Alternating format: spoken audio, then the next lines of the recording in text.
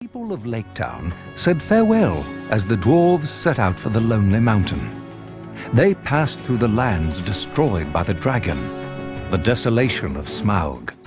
High in the mountain, Bilbo saw a thrush cracking snails. Then, as the sun set on the last night of Durin's day, Bilbo saw a keyhole appear in the side of the mountain and called for the dwarves. They opened the secret passage into Smaug's lair. Now is the time for our esteemed Mr. Baggins to earn his reward. You must enter the dragon's lair. Bring me the golden cup of Thor. Be careful not to wake the dragon. I suspect he will not be pleased to meet you.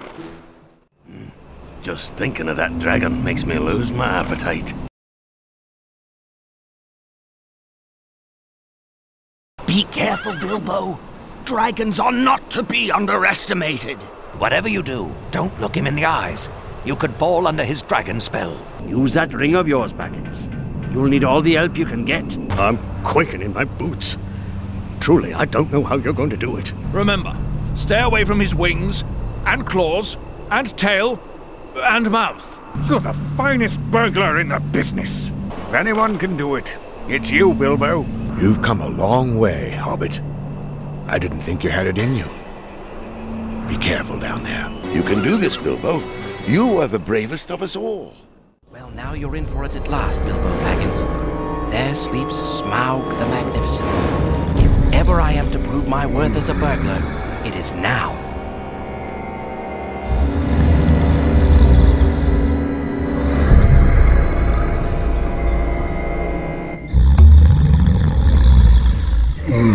Smaug! And Thorin's golden cup is right underneath his nose.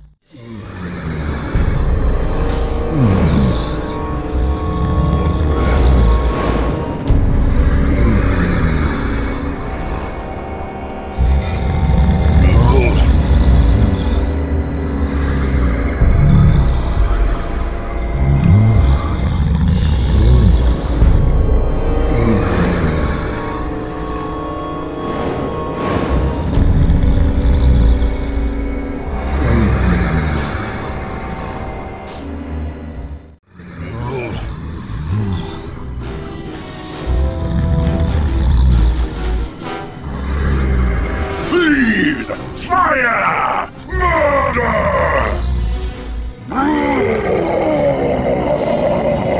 This is indeed the cup of my grandfather. Bilbo has courage and resource far exceeding his size, and good luck far exceeding the usual allowance.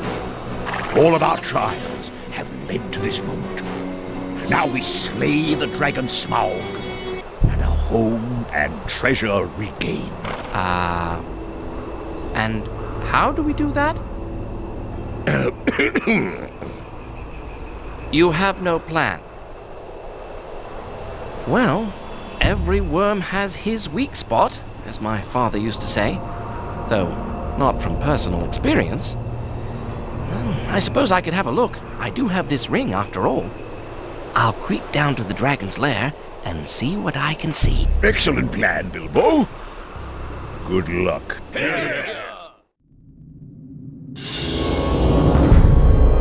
Thief. I smell you and I feel your air. Come into the light where I can get a look at you.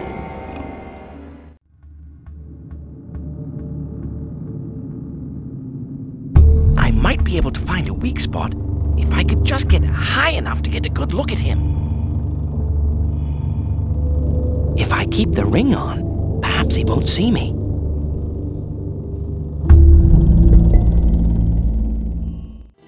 Help yourself again. There is plenty and to spare. No, thank you, oh Smaug the Tremendous. I only wish to see if you were as great as all the tales say. You have nice manners for a thief. You seem to know me. But I don't remember smelling you before. I am the clue finder, the web cutter, the barrel rider, and the ring winner. Ooh, lovely titles. But my teeth are swords, my scales are shields, and my breath, death. You know, I've always understood that dragons were soft underneath. Ha! What do you think of this? Dazzling! Perfect! Flawless! No blade can cut me, nor arrow pierce me. Old fool, there's an empty patch on his chest, as bare as a snail out of its shell. What was that? Well, I really must not detain your magnificence any longer. Leaving so soon, barrel rider? Going back to those miserable tub-trading lake men? Oh! Burglar! Thieving lake man!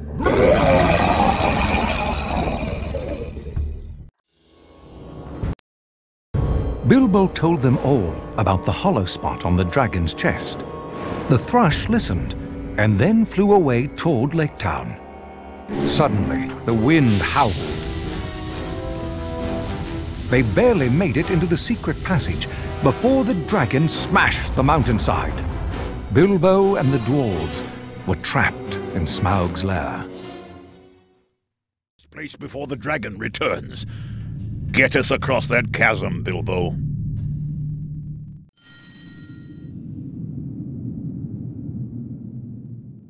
Good work, Bilbo. Follow me into the dwarf city of Erebor.